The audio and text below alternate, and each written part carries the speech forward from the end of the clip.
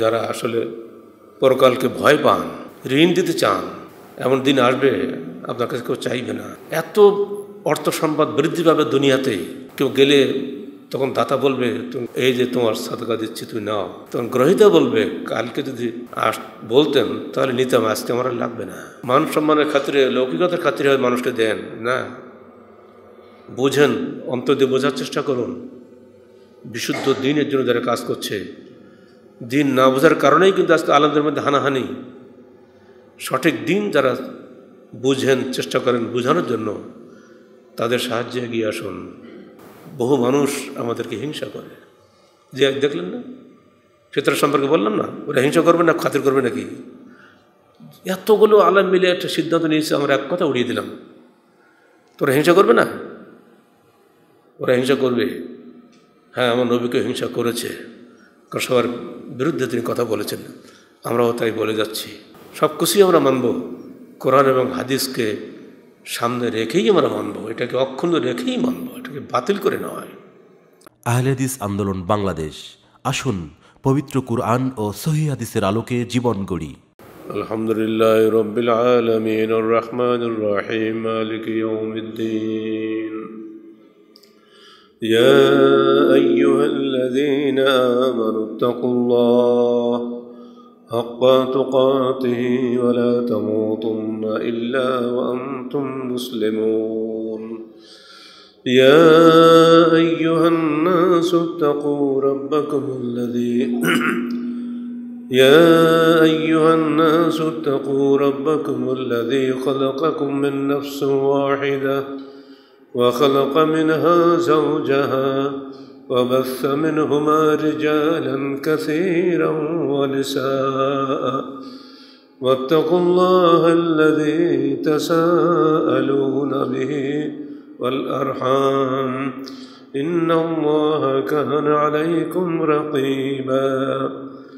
يا أيها الذين آمنوا اتقوا الله وقولوا قولا سديدا يصلح لكم أعمالكم ويغفر لكم ذنوبكم ومن يطع الله ورسوله فقد فاز فوزا عظيما. أما بعد فقد قال الله تعالى في الكلام المجيد فأعوذ بالله السميع العليم من الشيطان الرجيم.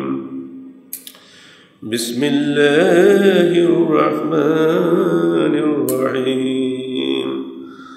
وأقيموا الصلاة وآتوا الزكاة وأقرضوا الله قرضا حسنا وما تقدموا لأنفسكم من خير تجدوه عند الله وخيرا وأعظم أجرا واستغفر الله إن الله غفور رحيم. সূরা মুজাম্মিল বিষয় যাবতীয় হামদ ও সানা আল্লাহ রাব্বুল আলামিনের জন্য এবং যাবতীয় দরুদ ও সালাত শেষ নবী মুহাম্মদ রাসূলুল্লাহ সাল্লাল্লাহু আলাইহি ওয়াসাল্লামের জন্য। আল্লাহ পাক এই বান্দার কাছে ঋণ চাচ্ছেন, দিবেন। তাই আল্লাহকে উত্তম ঋণ দিতে হবে আমাদের। রমজান তার অত্যন্ত গুরুত্বপূর্ণ একটি সময়। রমজান মাস রহমতের মাস, বরকতের মাস, মাগফিরাতের মাস। কীভাবে যে 10 দিন চলে গেল, আজকে তো 10ম দিন না, টেরই পেলাম না কখন 10 দিন হয়ে গেল। বাদ দিয়ে আজকে আমাকে ক্যালেন্ডার খুঁজতে আজকে কত দেখি।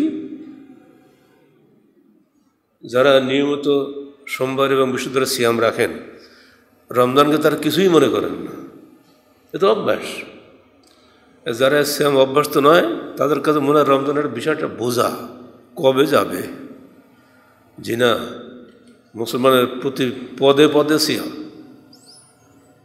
শুধু সোমবার আর বৃহস্পতিবার সিয়াম না, যখন মনে হবে তখনই সিয়াম। এবং যারা অভাবগ্রস্ত তাদের সিয়াম আরও বেশি, তাদের নেকি আরও বেশি। রাসূলুল্লাহ সাল্লাল্লাহু আলাইহি ওয়াসাল্লাম একদিন যে বলতেন, এই আয়েশা খাওয়া দাওয়া কিছু আছে? তো বলছে আজকে কিছু খাওয়া নাই। ঠিক আছে, আমি সিয়াম রাখলাম। হলো, সিয়াম রাখলাম মানে নেকি বাড়লো। খামখায় উপস্থিত লাভটা কি? আর একদিন গিয়ে বলছেন, কি আয়সা আজকে খাওয়া দাওয়া কিছু আছে তোমাদের? হে আল্লাহ রসুল, আজকে উত্তম খাবার আছে। কি? হাইস খাবার আছে। হাইস ইংরেজি করলে হাইয়েস্ট হয়, আসলে হাইস একটা আরবি শব্দ। এটা আরবের অত্যন্ত গুরুত্বপূর্ণ রসুলের জমাদার উন্নত মানের খাদ্য ছিল, যা ঘি, পনির, খেজুর দিয়ে তৈরি হতো। হাইস খাওয়া রসুলের জমানে খাওয়া মানে বিশাল ব্যাপার। তার মানে কেউ ওনাকে হাদিয়া দিয়েছে, নিজে তো খাওয়ার ক্ষমতা নেই। তো বলছে, হে আল্লাহ রসুল, আজকে হাইস খাওয়ার আছে, তো দেখো দেখি আসলে আছে কি না। দেখালে আছে, ঠিক আছে, তাহলে আমি সিয়াম ভাঙলাম। দেখছেন অবস্থা?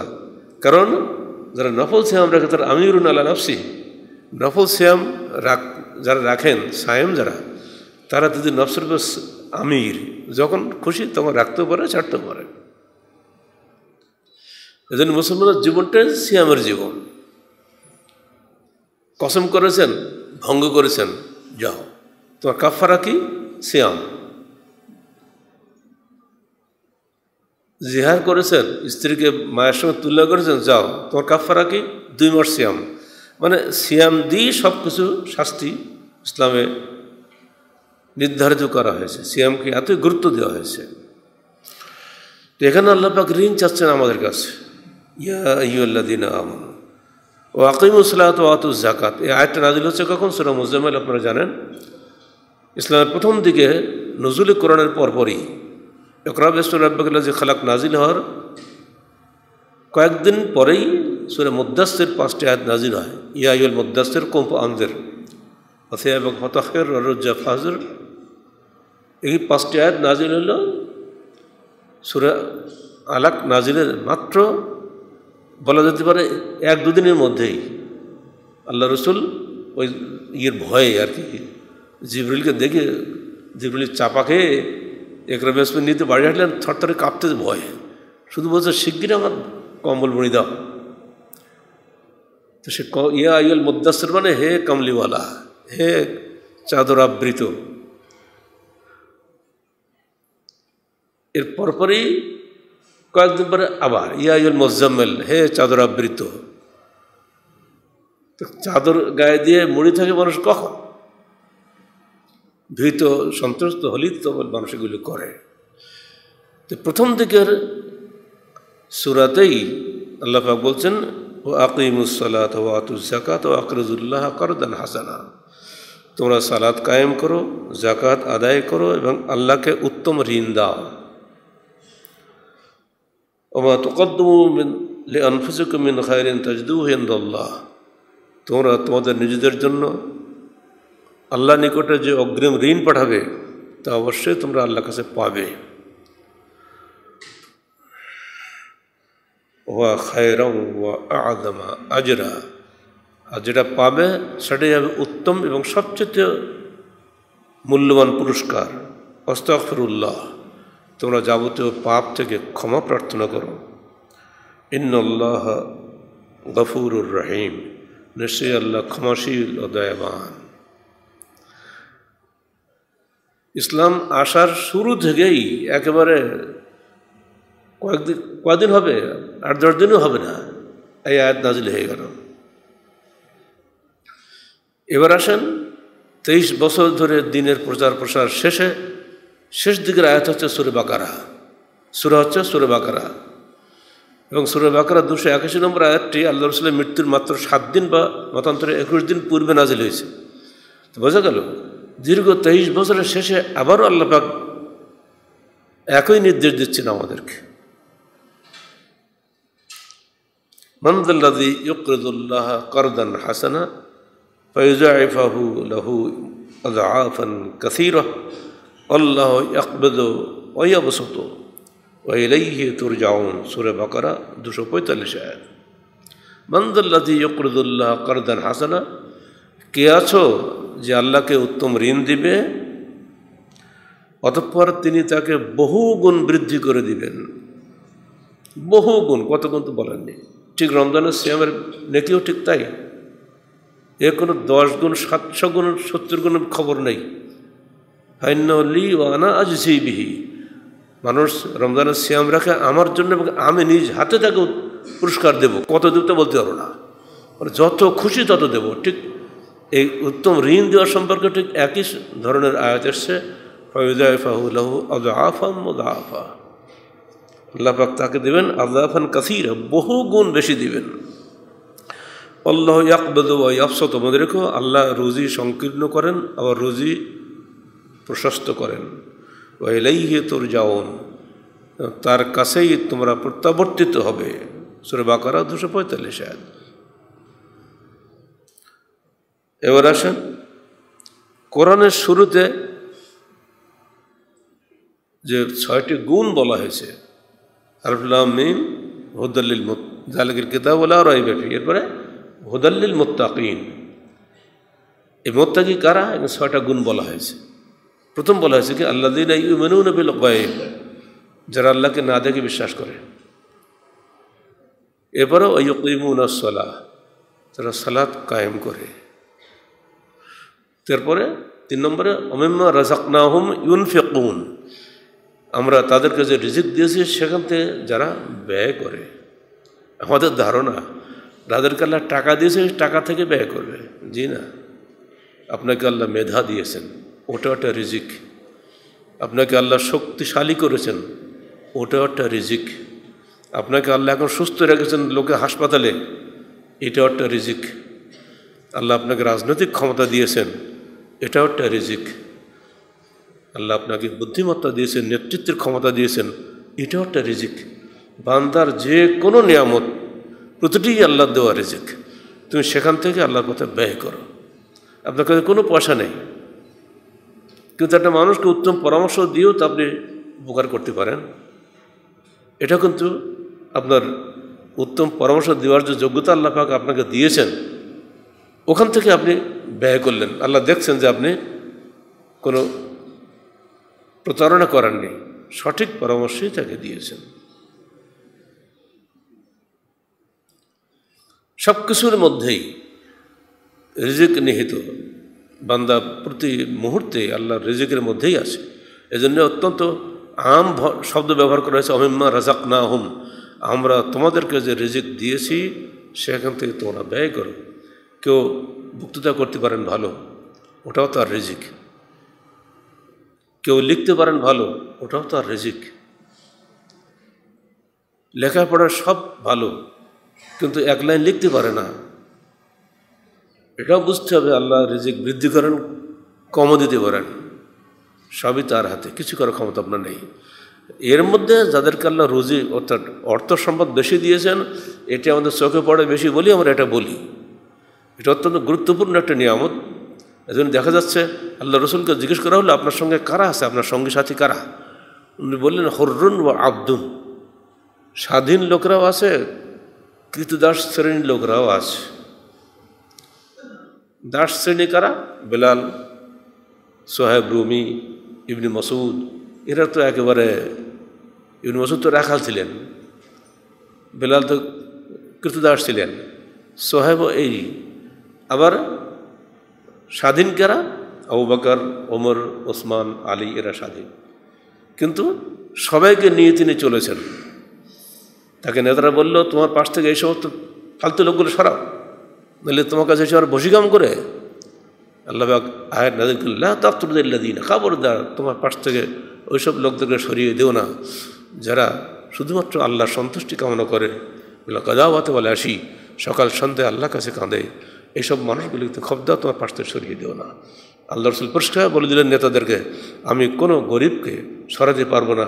যারা আল্লাহর উপরে ঈমান এনেছে, যারা আখিরাতে বিশ্বাস করে, যারা সৎ কর্ম করে, আমি তাদেরকে সরাতে পারবো না। তোমার ঈমানদার হও বা না হও, যা কিছু যায় আসে না। রিজিক অর্থ এটাই, বান্দাকে দেওয়া যে কোনো নিয়ামত হয়ে আল্লাহর রিজিক, আপনাকে সে রিজিক থেকে ব্যয় করতে হবে।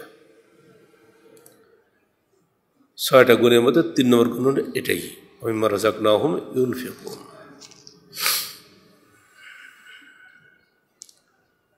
আল্লাহ পাক বলছেন ওমা ইউকা শুহ্হা নাফসিহি ফাউলাইকা হুমুল মুফলিহুন, যে ব্যক্তি নিজেকে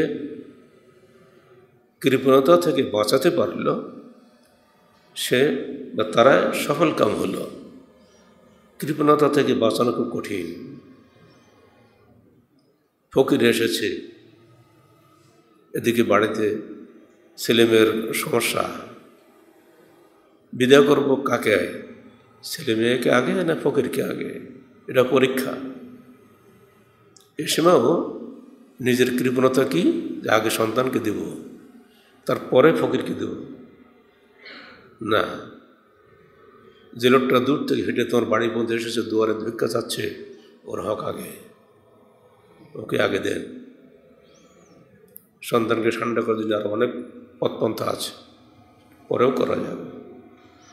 এর বহু দৃষ্টান্ত সাহাবে কেরামের জীবনে আছে, মা ফাতেমার জীবনে আছে, মা আয়েশার জীবনে আছে। এগুলো আপনারা জানেন, যারা সিরাত রাসূলের পাঠক আছেন তারা ভালো করে জানেন আল্লাহ রাসূলের পারিবারিক জীবনটা কীভাবে চলেছে। যে ব্যক্তি নিজের নফসকে কৃপণতা থেকে বাঁচাতে পারল তারাই হল মুফলিহুন, সফল কাম। এবারে রাসূলুল্লাহ সাল্লাল্লাহু আলাইহি ওয়াসাল্লাম একদিন এক জানাজা গিয়েছেন, যারা কেউ আনসার ব্যক্তির জানাজায়। সেখানে বসে উনি লাঠি দিয়ে মাটি খুঁজতেছেন। অনেকক্ষণ পরে তিনি বলছেন, দেখো তোমরা কি জানো এই মানুষটাকে এখন কী জিজ্ঞাসা করা হচ্ছে?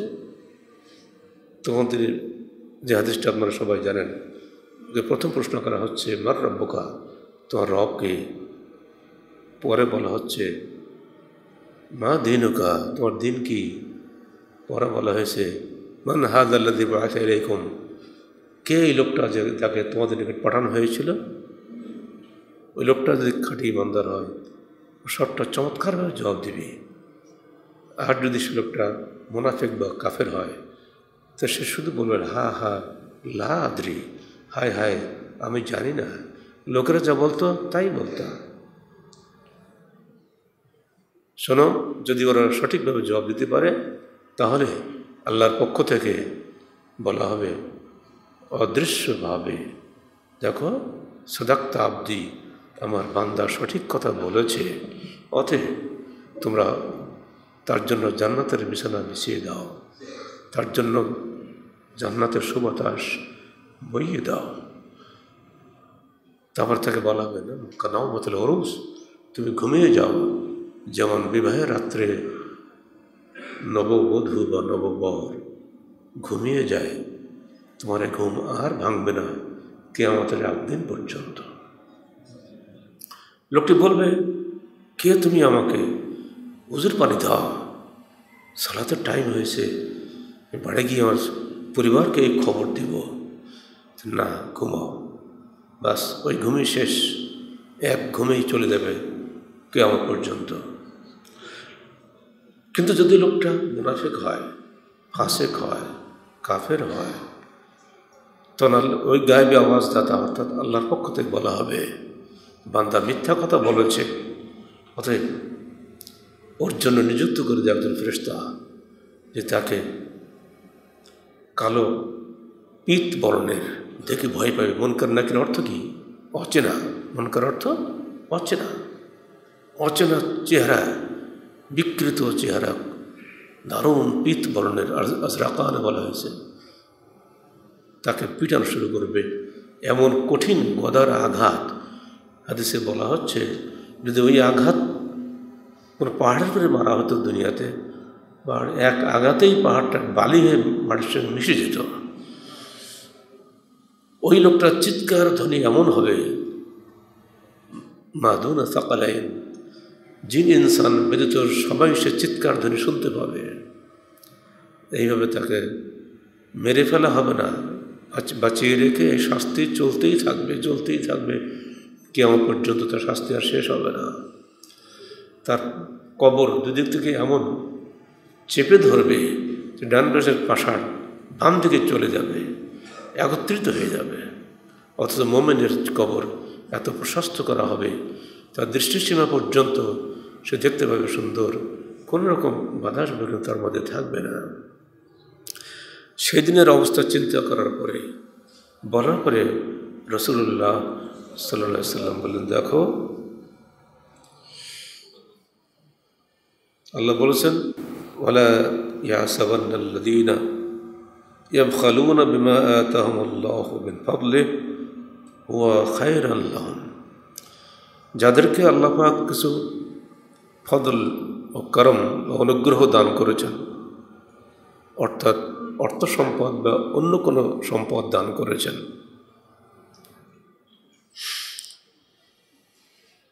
যেন সে মনে না করে এটা তার জন্য খুবই উত্তম দান, বাল হুয়া শাররুল লাহুম, বরং এটা তার জন্য মন্দ।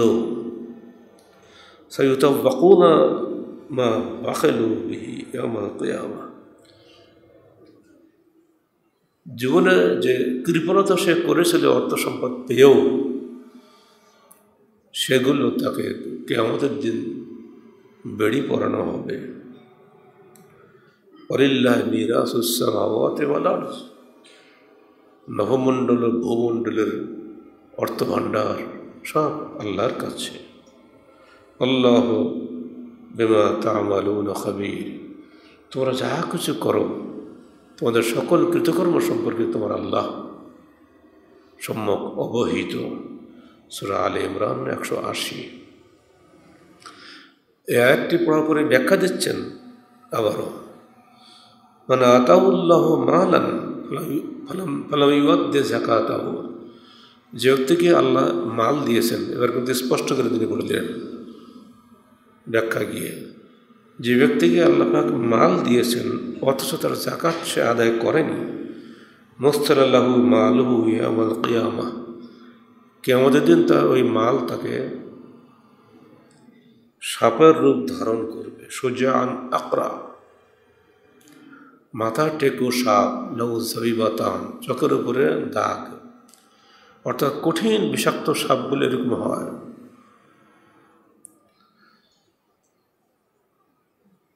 ফাতাওয়াকাহু ইয়াওমাল কিয়ামাহ, এগুলো দিয়ে তাকে বেড়ি করানো হবে। অর্থাৎ সমস্ত মাল যা ব্যাংকে সঞ্চিত আছে, যদি যাকাত না দিয়ে থাকি, এগুলো সব সেদিন বেড়ি পরানো হবে সর্পের আকার ধারণ করে। শুধু সাপ কি বলবে, দুই চোয়াল চেপে ধরবে, বিল্লাহজামা তাইয়ে সুম্মা ইয়াকুল আনা মালুকা ওয়া আনা কানজুকা, রাওয়াহুল বুখারী। দুই চোয়াল চেপে ধরে বলবে, মালের লোভে তুমি যা কিছু করেছিলে, আমি তোমার সেই প্রিয় সম্পদ, আমি তোমার সেই সঞ্চিত ধন। কিয়ামতের দিনের এই বিবরণ কোরআন এবং হাদিস দ্বারা প্রমাণিত। আমরা গায়েবে বিশ্বাস করি, আমরা জানি না সেদিনের খবর। এই খবর দিয়েছেন যিনি, তিনি আস-সাদিকুল মাসদুক, যিনি সত্যবাদী এবং সত্যায়িত, যিনি আল্লাহর কসম খেয়ে বলেছেন, মা খারাজা মিন্নি ইল্লা হাক্কুন, আমার জবান থেকে সত্য ছাড়া মিথ্যা বের হয় না। সেই মানুষ আমাদেরকে এই খবর দিয়েছে। অতএব হে বান্দা, বিশ্বাস করো নবীর কথায়, চিন্তা করো নিজের পরকাল সম্পর্কে। সেদিন কেউ সঙ্গে থাকবে না নিজের আমলটুকু ছাড়া। এই বিষয়ে মুতাররিফ আন-নবী ক্বালা আতাইতু নবিয়্যা সাল্লাল্লাহু আলাইহি ওয়াসাল্লাম ওয়া হুয়া ইয়াকরাউ আলহাকুমুত তাকাসুর হাত্তা যুরতুমুল মাকাবির ক্বালা ইয়াকুলু ইয়া ইবনা আদম, ইয়াকুলু ইবনু আদম মালি মালি। মুতাররিফ তার পিতা আব্দুল্লাহ থেকে বর্ণনা করছেন যে আমি রাসূলুল্লাহ সাল্লাল্লাহু আলাইহি ওয়াসাল্লামের নিকটে গেলাম, তখন তিনি সূরা তাকাসুর পাঠ করছিলেন, আলহাকুমুত তাকাসুর হাত্তা যুরতুমুল মাকাবির, অধিক পাওয়ার আকাঙ্ক্ষা তোমাদেরকে ভুলিয়ে দিয়েছে, এমনকি তোমরা কবরস্থানে উপনীত হও। অর্থাৎ কবরস্থানে যাওয়ার আগ পর্যন্ত তোমার আকাঙ্ক্ষা মেটে না। কাল্লা সাওফা তা'লামুন সুম্মা কাল্লা সাওফা তা'লামুন, কখনোই না, অবশ্যই তুমি দ্রুত জানতে পারবে কি অবস্থা তোমার হবে। পরে তিনি বলছেন, এই বান্দা শোনো, মানুষ বলে মালি মালি, আমার মাল আমার মাল, আমার এত ধন, এত আছে এত আছে, ঢাকায় বাড়ি, রাজশাহী বাড়ি, লন্ডনে বাড়ি, আমেরিকায় বাড়ি, কত খাওয়াই বাবা, সবই আমার। ক্বালা হাল লাকা ইয়া ইবনা আদম ইল্লা মা আকালতা ফাআফনাইতা ওয়া মা লাবিসতা ফাআবলাইতা ওয়া মা তাসাদ্দাকতা ফাআমদাইতা আই আবকাইতা নাফসাকা লিয়াউমিল জাযা। হে বান্দা, তোমার মাল কতটুকুই, যতটুকু খাও অথবা শেষ হয়ে যায়, যেটুকু পরিধান করো ওটা একদিন জীর্ণ শীর্ণ বাদ হয়ে যায়, কিন্তু মা তাসাদ্দাকতা, যেটা তুমি সাদাকা করো, ফাআমদাইতা, ওটাই তোমার জন্য জারি হয়ে গেল ইলা ইয়াউমিল জাযা, কিয়ামতের দিনে তুমি ওটার উত্তম পুরস্কার পেয়ে যাবে। এই হাদিসের ব্যাখ্যা আপনি আরও পাবেন পরিষ্কারভাবে অন্য জায়গাতে। ইয়াকুলুল আবদু মালি মালি, বান্দা বলে মাল আমার, মাল আমার মাল, অথচ ওলাহু মালু সালাস, তার মাল মাত্র তিনটা, যেটা সে খায় সেটা, যেটা সে পরিধান করে সেটা, আর যেটা সে দান করে সেটাই তার জন্য সঞ্চয়। ওমা সেওয়া জালেকা, এই তিনটা বাদ দিয়ে যা কিছু সে অর্জন করেছে, ফাহুয়া জাহিবুন ওয়া তারিকুহু লিন্নাস, সব কিছু চলে যাবে এবং সে ছেড়ে যাবে মানুষের জন্য। রাওয়াহু মুসলিম। লিল আওলাদ কিন্তু বর্ণী ভাষাটা খেয়াল করেছেন, লিন্নাস, মানুষের জন্য ছেড়ে যাবে। কথা যে কত বাস্তব এখন এই মহামারীতে আমরা সবাই বুঝতে পারছি না, গাড়ি অ্যাক্সিডেন্টে বুঝতে পারছি না। এই তো মাত্র কয়েকদিন আগে আমাদের কাটাখালীতে যে অ্যাক্সিডেন্ট হলো, বাংলাদেশের ইতিহাসে সবচাইতে মর্মান্তিক অ্যাক্সিডেন্ট, একসঙ্গে 17 জন নিহত হল, আগুনে পড়ে মরল, শুনছেন না সবাই? ওইখানে 3-4টা পরিবার একবার শেষ হয়ে গেছে, কিছুই নেই তাদের, বাপ মা ভাই বোন সব শেষ। অথচ ওই বাপ নিশ্চয়ই অনেক কিছু সঞ্চয় করেছিল, ভেবেছিল আমার পরে আমার সন্তান এগুলো ব্যবহার করবে, কিন্তু সন্তানও পুড়ে মরে গেল। বর্তমান উন্নত সভ্যতায় মানুষের মৃত্যু যে কত সহজ হয়েছে, আগে কিন্তু এত সহজ ছিল না। আগে গরু গাড়ি বা মহিষের গাড়ি, ওতে অ্যাক্সিডেন্ট হলেই কি না হলেই কি, কেউ তো মরে না, নিতান্ত মরলে না, একটু ঠ্যাং ভাঙল। আর এখন তো হয়েছে যদি গ্যাসের সিলিন্ডার বাস্ট হয়ে যায়, গাড়ির থেকে দরজা খুলে বেরোবারও সময় পাচ্ছে না, সঙ্গে সঙ্গে শেষ। মৃত্যু যেন হাতের মুঠোর মধ্যে। আপনি বিশাল পাকা বিল্ডিংয়ে বসে আছেন, হঠাৎ শর্ট সার্কিটে আগুন হয়ে গেল। আজকে রাতেও ঢাকাতে 100 বিল্ডিংয়ে আগুন হয়েছে, কিছুই করার ক্ষমতা নেই। গত বছর একটা আগুন এরকম হয়েছিল, ছেলে এবং বাপ দুই পাশে দাঁড়িয়ে আছে, মাঝখানে গ্রিল দেওয়া, বাপ চিৎকার দিচ্ছে বাঁচাও, ছেলে চিৎকার দিচ্ছে বাঁচাও, উভয়কে দেখছে, কিন্তু উভয়ে পুড়ে যাচ্ছে। পড়তে পড়তে শেষ হয়ে গেল, বাপ বেটা দুজনেই। গ্রিল আছে যেহেতু, কেউ কারোর কাছে যে উদ্ধার করার সুযোগ পেল না। এই তো আমাদের জীবন। অতএব আল্লাহ রাসূলের এই বাণী কত যে সত্য। কুল্লু যালিকা যাহিবুন ওয়া তারিকুহু লিন্নাস, সব কিছুই চলে যাবে এবং তুমি ছেড়ে যাবে লোকের জন্য। যেহেতু সন্তান মরে গেছে, অনেকে খাবে, কেউ নেওয়ার লোক না চাইলে সরকার নিয়ে নেবে, সরকার এগুলো দান করে দেবে জনগণের জন্য। অর্থাৎ আসলে নিজের বলে কিছু নাই, যতটুকু নিজে করবেন ওটুকুই আপনার, এটা ছেড়ে যাবেন ওটা আপনার না। ছেলে আপনার জন্য দোয়া করলো কি করলো না, সে পরের খবর, সে করতে পারে নাও করতে পারে। ছেলে আপনার জন্য দান করলেও করতে পারে নাও করতে পারে, কিন্তু আপনি যেটা করে গেলেন সেটাই কিন্তু আপনার। আল্লাহ রাসূলের প্রতিটি ভাষা, প্রতিটি শব্দ তাহকিক করলে আমি হতভম্ব হয়ে যাই, কীভাবে এতগুলো শব্দ তিনি চমৎকার করে চয়ন করলেন। নিশ্চয়ই বলতে পারতেন ও তার করলেন আওলাদ, তার সন্তানদের জন্য যে রেখে যাচ্ছে তা কিন্তু বলছেন না, লিন্নাস। ছোট্ট একটা কথার মধ্যে তিনি যে জামুল কালেম ছিলেন, সারগর্ভ বক্তা ছিলেন, তার প্রমাণ পাওয়া যায়। এবার আসেন, প্রসঙ্গ এসে গেছে বলেই বলছি, কারণ কালকে পত্রিকা দেখলাম এবারে সাদকাতুল ফিতর 2310 টাকা, সর্বনিম্ন 70 টাকা পড়েছেন না? কোথায় যাব? মুশকিল হয়ে গেছে। অনেক কিছু বিষয় এখানে আছে। এক কথাই বলছি, জাকাতের অন্যতম খাত হচ্ছে জাকাতুল ফিতর, ফিতরের জাকাত। এটা হলো জাকাতুল নুফুস, নফসের জাকাত। জাকাতুল ফিতর মাল যেটা, এটা ধনীদের উপরে, যাদের সঞ্চিত ধন আছে তারাই দিবেন। কিন্তু জাকাতুল ফিতর, যে ফিতরাত অর্থ স্বভাব, প্রত্যেকটা মানুষ ফিতরাতের উপরে জন্মগ্রহণ করে। এই জন্য ইবনে কুতাইবা বলছেন জাকাতুল ফিতর আর জাকাতুল নুফুস। জাকাতুল ফিতর হচ্ছে নফসের জাকাত।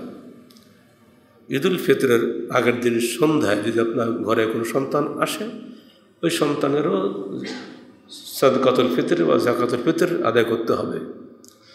আর যদি ওই সময় আপনি মারা যান, আপনি বাড়ির মালিক হলেও আপনার জন্য জাকাতুল ফিতর আদায় করা সন্তানের জন্য আবশ্যিক নয়, নফলও নয়, ফরজও নয়। অর্থাৎ আপনি মরে গেছেন, আপনার আমলনামা শেষ, আপনার জন্য কোনো ফিতর আদায় করতে হবে না। কিন্তু আপনার ঘরে বাচ্চা এসেছে একটা, তার জন্য আপনাকে ফিতরা দিতে হবে। এটাতেই প্রমাণ হয় যে জাকাতুল ফিতর হচ্ছে নফসের জাকাত। আপনি সিয়াম রাখেন বা না রাখেন, তথাপি আপনাকে ফিতরা দিতে হবে, যদি আপনি মুসলমান হন, যদি আপনি সিয়ামকে অস্বীকারী না হন। অতএব প্রচলিত জাকাত হলো জাকাতুল মাল, আর ঈদুল ফিতরের আগে যে জাকাত দেওয়া হয় এটা হচ্ছে জাকাতুল ফিতর। দুটোর মধ্যে আসমান জমিনের পার্থক্য। জাকাতুল ফিতর কত দিতে হবে স্পষ্ট হাদিসে রয়েছে। আন ইবনে উমর রাদিয়াল্লাহু আনহু قال فرض رسول الله صلى الله عليه وسلم زكاة الفطر صاعا من تمر أو صاعا من شعير على الحر والعبد والذكر والأنثى من المسلمين متفق عليه। আব্দুল্লাহ ইবনে উমর বলছেন, রাসূলুল্লাহ সাল্লাল্লাহু আলাইহি ওয়াসাল্লাম সাদাকাতুল ফিতর বা জাকাতুল ফিতর ফরজ করেছেন মুসলমানদের উপরে 1 সা খেজুর বা 1 সার জব, সে স্বাধীন হোক বা কৃতদাস হোক, বড় হোক বা শিশু হোক, প্রত্যেকের উপরে। শর্ত হলো যদি সে মুসলমান হয়। وعن أبي سعيد الخدري رضي الله عنه قال كنا نخرج زكاة الفطر صاعا من طعام أو صاعا من شعير أو صاعا من تمر أو صاعا من عقد أو صاعا من زبيب متفق عليه। আমরা সাদাকাতুল ফিতর বের করতাম 1 সা খাদ্যশস্য দিয়ে, 1 সা জব দিয়ে, 1 সা খেজুর দিয়ে, 1 সা পনির দিয়ে, অথবা 1 সা ছাতু দিয়ে, কিশমিশ দিয়ে। মুত্তাফাকুন আলাইহি। এই যে আও মানে অথবা, প্রত্যেকটা বলা আছে অথবা। এই অথবা অর্থ যদি এবং করি তাহলে এই সবগুলো আপনাকে দিতে হবে। খেজুর, কি বলে, জব, পনির, কিশমিশ, পনির সবগুলো একসাথে করে আপনাকে যত হয়, এরপরও তম যেহেতু আছে চাউলও দিতে হবে, সব মিলে যত কেজি হয় সব দিতে হবে। আসলে এখানে আও অর্থ অথবা এই সহজ সরল আরবি বোঝেন না এমন কোনো মানুষ আছে কিনা সন্দেহ। অ মানে এবং, আও মানে অথবা। এখানে গিয়েই ইসলামিক ফাউন্ডেশনের আলেমরা যে কীভাবে চিন্তা করলেন আল্লাহ ভালো জানেন। তারা ধারণা করে নিয়েছেন এ প্রত্যেকটা দিতে হবে। কিশমিশের দাম যত তত দিতে হবে, চাউলের দাম যত তত দিতে হবে। চাউলের দাম যেহেতু কম অত 70 টাকা। এখানে একটা হিসাব আছে। গম দিলে অর্ধ সা দিতে হবে, অন্যগুলো দিলে 1 সা দিতে হবে। কতটা মারাত্মক ভ্রান্তি! বুখারী শরীফের 1530 নম্বর হাদিসটা পড়ুন, ফাতুল বারীর 3য় খণ্ড 430 থেকে 38 পৃষ্ঠা পড়ুন, বিস্তারিত আলোচনা পাবেন। পড়াশোনা করে দেখেন কি বলা হচ্ছে। এতে সাধারণ জ্ঞানেই বোঝায় অথবা অথবা অথবা। আপনাদের তৎকালীন সমাজে তোয়াম ছিল, খাদ্য ছিল, এগুলো তো খাদ্য ছিল। আল্লাহ রসুলের জমানায় মদিনায় গম ছিল না। অনেক পরে 40 হিজরি পরে যখন আমির মুআবিয়া খলিফা হলেন তখন মদিনায় গম এসেছে।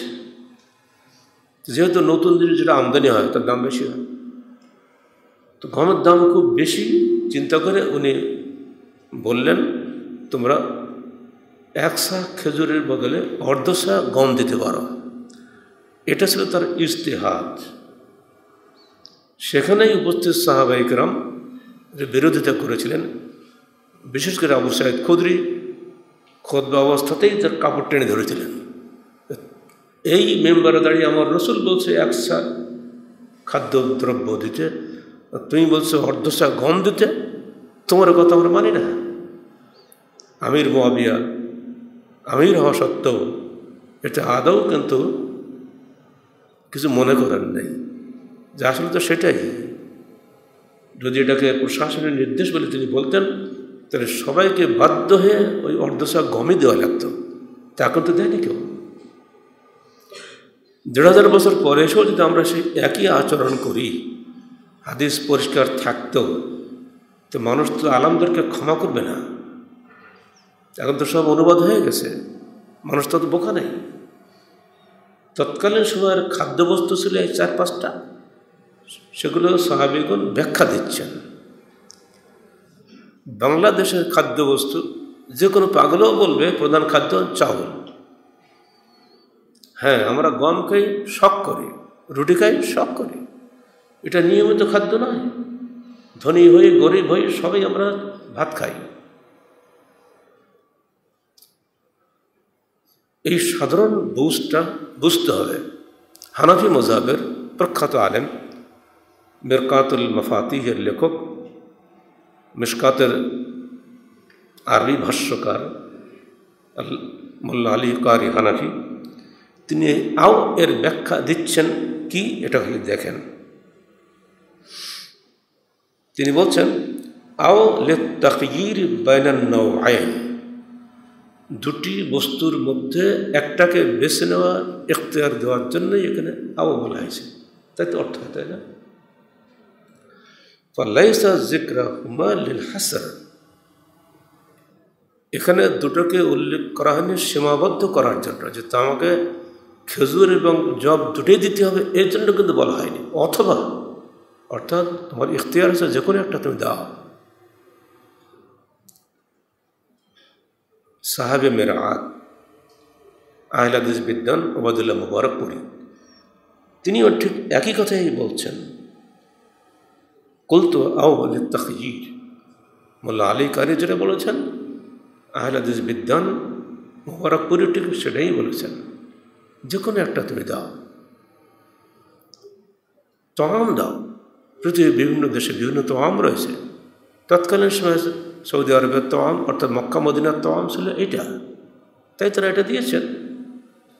বাংলাদেশের তোয়াম তো ওগুলোর একটাও না। আমরা কেউ জবও খাই না, খেজুরও খাই না, কিশমিশও খাই না, পনিরও খাই না। ও দিলে বরং আরও খারাপই লাগবে। আমাদের চাউল খাওয়ার অভ্যাস, অথচ চাউলই দেবেন এর বাইরে কিছু নয়। এরপরও সমস্যা দাঁড়িয়েছে সা নিয়ে, যেখানে বসে তিনি নির্দিষ্ট দিচ্ছেন সা আমিন তামার, এক সা খেজুর দাও, সেটা কোথায়? মদিনায় নয় কি? এখন আপনি বলছেন যে না, ওটা হবে ইরাক। ইরাকের সা হিসাবে 6.5 কেজি অর্ধেক যা হয় তাই দিতে হয়, 3.5 কেজির অর্ধেক যা দিতে হয় তাই। ইরাকের সা কেন দিতে হবে? এর কোনো উত্তর নাই। কোন দুষ্ট লোক যদি বলে আপনার ইমাম আবু হানিফার জন্ম কুফা ইরাকে, বলি কি আপনি ইরাকের সা ধরলেন? এরকম বলা তো অস্বাভাবিক কিছুই নয়। মুখে রাজনীতি করার সময় বলেন আমার নেতা তোমার নেতা বিশ্বনবী মোস্তফা, আর ফেতরা দেওয়ার সময় বলেন আমার নেতা তোমার নেতা ইরাক। ইরাক কেন হবে? মদিনা হবে। মদিনার সা যেটা যে ওজন আসে সেটাই, মদিনার সা 2.5 কেজি, আপনি সেটাই দিবেন, তার বেশি না। এবং আমার রসুল আমাকে খাদ্যদ্রব্য দিতে বলেছেন, আমি খাদ্য দেব, খাদ্য আমি যা খাই সেটা দেব। সহজ কথা। মাথা প্রতি 1 সা করে খাদ্য দেওয়াটা হলো জরুরি। তাই এবারে দেখেন, এই দিকে খুবই গোড়া, অন্যদিকে আর খুব ঢিলা। আল্লাহ রসুল জীবনে কোনো টাকা পয়সা দেন নেই। সে যুগে সোনার টাকা ছিল, দিনার বলতো স্বর্ণ মুদ্রা, দেরহাম বলতো রৌপ্য মুদ্রা। যদি প্রমাণ হয় সে যুগে স্বর্ণ মুদ্রা এবং রৌপ্য মুদ্রার প্রচলন ছিল, অথচ কোনো হাদিসে পাওয়া যায় না যে সাহাবা একরাম গমের বা খেজুরের বা যেটাই হোক তার বদলে তারা দেরহাম বা দিনার দিয়েছেন। এখানে আপনি কিয়াস করে দিলেন খাদ্য লাগবে না, টাকা দিলেই চলবে। এখানে বেলা কিয়াস করলেন, ওখানে কিয়াস হয় না কেন? একদিকে থাকেন।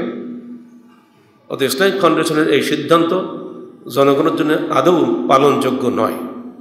আমাদের জন্য পালনযোগ্য হল রসুলের হাদিস এবং সাহাবায়ে কেরামের আমল, তার বাইরে কিছুই নয়। এটা আমরা পরিষ্কারভাবে বলে দিচ্ছি যে 2310 টাকা আদৌ দেবেন না, 70 টাকাও দেবেন না।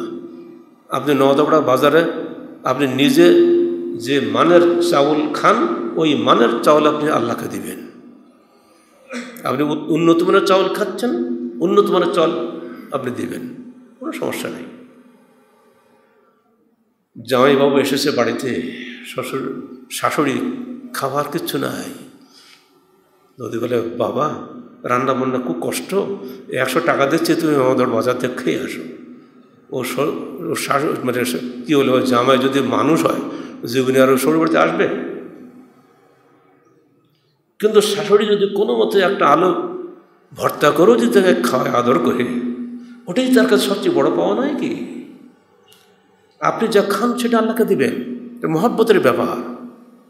আল্লাহ আমাকে দেওয়ার ক্ষমতা দিয়েছেন, যার বাড়িতে একদিনে খাওয়ার আছে তিনি ফেতরা দেবে, তার কিছু নেই, সে দেবে কোত্থেকে? ধনীরা ফেতরা খাবে না, ধনীদের ফেতরা গরিবরা পাবে, গরিবরা যা দেবে তার চেয়ে বেশি, বহু গুণ সে বেশি পাবে। এক জায়গায় ফেতরা জমা করবেন, সেখান থেকে বন্টন করবেন, নিজেই জমা করে নিজেই বন্টন করলে তো হবে না। এর ফলে ক্ষতি হয় এই যে মানুষ যে গরিব যত হাঁটতে পারে বেশি বেশি পায়, এটা সিস্টেম না। এটা জমা করবেন, প্রতিবেশী ভাইদের গ্রামের লোকদের তালিকা করবেন, কারা সত্যিকারে অক্ষম যাচাই করবেন, করে তাদের বাড়িতে বাড়িতে ফেতরা পৌঁছে দিয়ে আসবেন। এটাই হচ্ছে নিয়ম। এই নিয়মটা ভঙ্গ করার কারণে আজকে জাকাত আনার জন্য লাইন পড়তেছে, আর পায়ের তলে পৃষ্ঠ হয়ে প্রতিবারে মানুষ মারা যাচ্ছে, দেখেন না প্রায়। এটা সিস্টেম নয়। ইসলামিক সিস্টেম হচ্ছে আপনি যেখানে বসবাস করেন সেখানে প্রতিবেশী ভাইদের নিয়ে একটা কমিটি করেন, সেই গ্রামের বা সেই ওয়ার্ডের লোকদের সব ফেতরা বা সব জাকাত বা ওসর জমা করেন, করে তালিকা করেন যে এর মধ্যে কতজন লোক আসলে ভাই সমস্যার মধ্যে আছে, তার লজ্জা আসতে পারে না। একজন হয়তো প্যারালাইসিস রোগী পড়ে আছে, বাড়িতে আসতে পারে না। কেউ আছে করোনার রোগী, হাসপাতালে তার চিকিৎসা করেন নাই। আপনি যদি তার কাছে পৌঁছে দিতে পারেন তাহলে আপনি মানুষ। আর সে আসবে আপনার কাছে ফেতরা নিতে আর জাকাত নিতে, তো আপনি কিসের মানুষ? মুসলমানের পরস্পরের মহব্বত ভালোবাসা বৃদ্ধির জন্যই রমজান এসেছে। আল্লাহ রসুলের ভাষায় ওবা শাহরুস সাবরে শাহরুল মুআসা, রমজান হচ্ছে সবরের মাস, সহানুভূতির মাস। এই সবর এবং সহানুভূতি দুটোই আমাদের হারিয়ে গেছে। এটা হারিয়ে গেলে চলবে না, এগুলি পুনরুদ্ধার করতে হবে। আবার আপনাদের বলছি, আল্লাহকে উত্তম ঋণ দেন। আল্লাহ উত্তম ঋণ চাচ্ছেন। তিনি নজরুল কোরআনের শুরুতেও ঋণ চেয়েছেন এবং নজরুল কোরআনের শেষ দিকেও ঋণ চেয়েছেন। পুরো ইসলামের জীবনটি হচ্ছে আল্লাহকে উত্তম ঋণ দেওয়ার জীবন। যিনি যতটুকু ঋণ দিতে পারবেন তিনি তার চেয়ে বহুগুণ বেশি আল্লাহর কাছে ফেরত পাবেন। বেশি বেশি তেলাওয়াত করুন, বেশি বেশি ইবাদত করুন, বেশি বেশি সাদাকা করুন, বেশি বেশি সহযোগিতা করুন, সহমর্মিত করুন। ইনশাআল্লাহ আপনি এর বহুগুণ বেশি পাবেন। একবার টাটকা খবর যেটা কালকে আমরা পেয়েছি, রাজশাহী মেডিকেলে আমাদেরই একজন কলিগ, রাজশাহী বিশ্ববিদ্যালয়ের একজন বিভাগের আমাদেরই মতো প্রফেসর করোনা হয়ে নিয়ে এসেছিলেন। আসার সময় তার স্ত্রী বলে দিয়েছে, যাচ্ছ হাসপাতালে, নেগেটিভ হয়ে যেতে বাড়ি আসবা। 11 দিনের মধ্যে কেউ তাকে দেখতে আসেনি, অথচ ছেলে মেয়ে বউ তো সব আছে। হ্যাঁ, আমাদের সংগঠনের লোকেরাই তার সেবা করেছে। লোকটা 1.5-3 ভাই বলেছে, আমিও প্রফেসর, ডক্টর গালিবও প্রফেসর। হ্যাঁ, তিনি কিছু মানুষ তৈরি করেছেন যে নিজের জীবনকে বাজি রেখে অন্যকে সেবা করে। ধন্যবাদ, তার জন্য আমরা দোয়া করি। এই দোয়াকে আপনারা করবেন না? আমি যেতে পারিনি, কিন্তু আমার সংগঠনের একটা ভাই সে দোয়াটা কাজটা করেছে। কারণ আমাদের শিক্ষা এটাই যে হায়াত মওত আল্লাহর হাতে, মানুষের সেবা করো। কারণ আল্লাহ পাক বলছেন, মান আহইয়া ফাকান্নামা আহইয়ান নাসা জামিয়া। যে ব্যক্তি একজন মানুষকে বাঁচিয়ে দিল, সেজন্য পুরো মানব জাতিকে বাঁচিয়ে দিল। তো লোকটা মরছে, দেখার কেউ নাই, আমি কি তার কাছে যাব না? এই শিক্ষা আহলেহাদিস যুব সংঘের মধ্যে আছে, আন্দোলনের সাথীদের মধ্যে আছে বলেই আমার অনুমতি লাগেনি, তারা চলে গেছে, কাজ করেছে, দোয়া করেছে। সে দোয়া পেয়ে চলে আসছে আমার কাছে। রাত্রি এসার পর আমাকে বললো, স্যার এই দোয়া করলো, এই দোয়া শুধু আমার জন্য নয়, এই দোয়া তো আপনার জন্য হয়ে গেল। হ্যাঁ, সংগঠনের সর্বত্র এই ধরনের কর্মী যদি তৈরি হয়, তাহলে আগামী দিনে বাংলার জমিন সত্যিকারের মানবিক সমাজ পরিণত হবে। এখন তো পশুর সমাজ হয়ে গেছে আস্তে আস্তে। বস্তুবাদী দেশ হওয়া যাবে না, এটা হবে অবশ্যই মানবতার দেশ। আর মানবতার দেশ হতে গেলে অবশ্যই পূর্ণ ইমানদার হতে হবে, আল্লাহর উপরে তাওয়াক্কুল করতে হবে। প্রতিটি কাজে আমি আল্লাহকে ঋণ দিচ্ছি মনে করে কাজ করতে হবে। আল্লাহ আপনাকে দান করবেন ইনশাআল্লাহ। আল্লাহ পাক আমাদের উত্তম ঋণ দেওয়ার তৌফিক দান করুন, আমিন। আর একটি খবর বলি, আজকে আসার আগেই পত্রিকায় পড়লাম, ভারতের প্রখ্যাত আলেম মাওলানা ওয়াহিদুদ্দিন, যিনি 95 বছর বয়সে কালকে মারা গেলেন, যিনি ভারতের সর্বোচ্চ উপাধিপ্রাপ্ত ব্যক্তি ছিলেন। আমার সাথে সম্পর্ক ছিল 1993 সালে 31শে অগস্টে শ্রীলঙ্কা কনফারেন্সে আমরা একই সঙ্গে বক্তা ছিলাম এশীয় সম্মেলনে, এবং একই সঙ্গে একই ফ্লাইটে আমি তার সঙ্গে দিল্লিতে এসেছিলাম। মাওলানা ওয়াহিদুদ্দিনের সঙ্গে সেদিনের সেই স্মৃতি আমি আজই স্মরণ করছি। দোয়া করছি আল্লাহ পাক তাকে গুনাহ খাতা মাফ করুন এবং তাকে জান্নাতুল ফেরদাউস নসিব করুন। এমনি করে আমাদের জানার বাইরে কত লোক যে মারা যাচ্ছে, যেগুলো জানছি সেগুলো টের পাচ্ছি, সবটা টের পাচ্ছি না। সবার জন্য আমরা দোয়া করছি, আল্লাহুম্মা ইগফির লাহুম ওয়ারহামহুম ওয়াআফিহিম ওয়াআফু আনহুম ওয়াকরিম নুজুলাহুম ওয়াসসি মাদখালাহুম, আল্লাহুম্মা আদখিলহুমুল জান্নাতাল ফিরদাউস ওয়াআইযহুম মিন আযাবিল কবর ওয়া আযাবিন নার।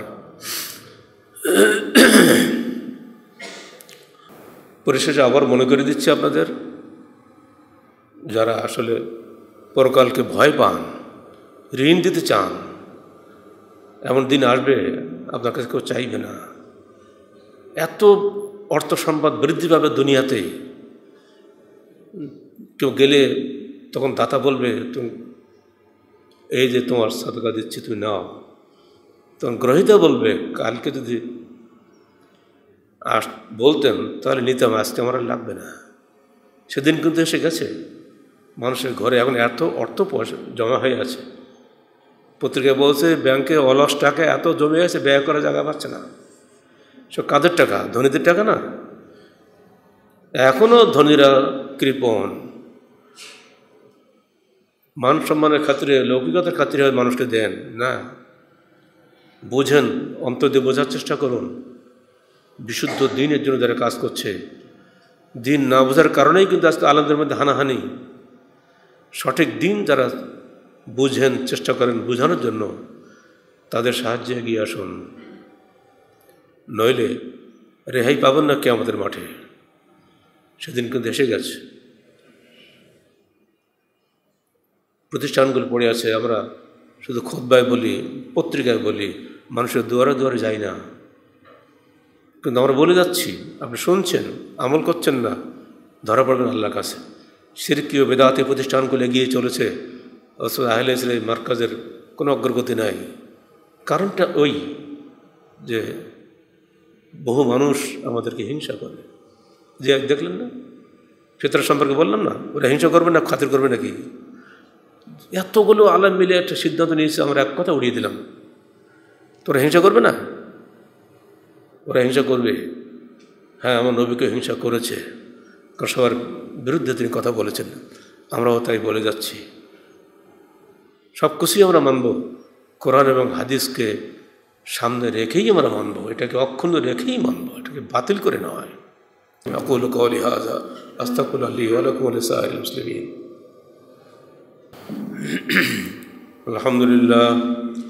আলহামদুলিল্লাহ নাহমাদুহু ওয়া নাস্তাঈনুহু ওয়া নাস্তাগফিরুহু ওয়া নু'মিনু বিহি ওয়া নাতাওয়াক্কালু আলাইহি ওয়া নাউযু বিল্লাহি মিন শুরুরি আনফুসিনা ওয়া মিন সাইয়্যাতি আ'মালিনা মান ইয়াহদিহিল্লাহু ফালা মুদিল্লা লাহু ওয়া মান ইউদ্লিল ফালা হাদিয়া লাহু। অনেক ভাই দোয়া চেয়েছেন, আমি কিন্তু আরবিতে সবার জন্য দোয়া করছি, আপনাদেরকে তো শরীক হওয়ার জন্য বলছি। করোনায় অনেক পরিবার সুদূর সবাই আক্রান্ত হয়েছেন। করোনা এমন এক মারাত্মক রোগ, ঠিক তরমুজের খোলসটা যেমন সুন্দর থাকে, ভিতরটা সব নষ্ট হয়ে যায়, পচে গেলে বুঝতে পারা যায় বাহির থেকে, দেহের ফুসফুস কলিজে এমন করে খেয়ে ফেলে, ওটাকে রিভাইভ করা যায় না। এজন্য ডাক্তাররা পাগল হয়ে যাচ্ছেন, এর উপযুক্ত চিকিৎসা হচ্ছে না। হবে কোত্থেকে? এত দামি দামি চিকিৎসা কোথায় পাবে? মানুষ কিনবে কি দিয়ে? সাবধান, দোয়া ছাড়া কোনো উপায় নাই। আল্লাহর হুকুম ছাড়া করোনা থেকে পূর্ণ মুক্তি পাওয়ার সুযোগ নাই। যারা নেগেটিভিটি বাড়ি আসছে, আবার তাদের হচ্ছে। সুস্থ হয়ে বাড়ি আসছে, দুদিন পর আবার হচ্ছে। অতএব সবসময় আল্লাহকে দোয়া করুন। যেসব ভাইরা দোয়া চেয়েছেন, তাদের সবার জন্য আমরা দোয়া করি। দেশে হোক, প্রবাস হোক, আমাদের সকল ভাইয়ের জন্য, সকল বোনের জন্য, তাদের সন্তানদের জন্য আমরা প্রাণ ভরা দোয়া করি। আল্লাহ, তুমি তাদের সবাইকে দ্রুত আরোগ্য দান করো, তাদেরকে সকল কঠিন মুসিবত থেকে হেফাজত করো। করোনার মতন এই কঠিন বিপদ থেকে আল্লাহ তুমি তাদেরকে রক্ষা করো। ইন্নাল্লাহা ওয়া মালাইকাতুহু ইউসাল্লুনা আলান নবী ইয়া আইয়ুহাল্লাযীনা আমানু সাল্লু আলাইহি ওয়া সাল্লিমু তাসলিমা। আল্লাহুম্মা সাল্লি আলা মুহাম্মাদ ওয়া আলা আলি মুহাম্মাদ কামা সাল্লাইতা আলা ইব্রাহিম ওয়া আলা আলি ইব্রাহিম ইন্নাকা হামিদুম মাজিদ। আল্লাহুম্মা বারিক আলা মুহাম্মাদ ওয়া আলা আলি মুহাম্মাদ কামা বারাকতা আলা ইব্রাহিম ওয়া আলা আলি ইব্রাহিম ইন্নাকা হামিদুম মাজিদ। اللهم انصر من نصر دين محمد صلى الله عليه وسلم واجعلنا منهم واخذل من خذل دين محمد صلى الله عليه وسلم ولا تجعلنا منهم. عباد الله رحمكم الله، إن الله يأمركم بالعدل والإحسان وإيتاء ذي القربى وينهى عن الفحشاء والمنكر والبغي يعظكم لعلكم تذكرون. اللهم انصر من نصر دين محمد صلى الله عليه وسلم واجعلنا منهم واخذل من خذل دين محمد صلى الله عليه وسلم ولا تجعلنا منهم. عباد الله رحمكم الله، إن الله يأمركم بالعدل والإحسان وإيتاء ذي القربى وينهى عن الفحشاء والمنكر والبغي يعظكم لعلكم تذكرون. واذكروا الله يذكركم وادعوه يستجب لكم ولذكر الله تعالى وأعلى وأعز وأجل وأتم وأهم أكبر.